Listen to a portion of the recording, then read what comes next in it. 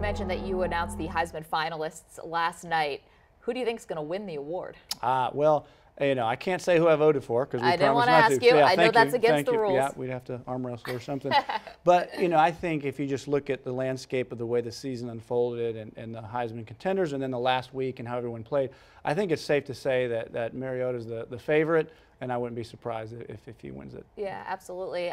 What are you most impressed about with his game?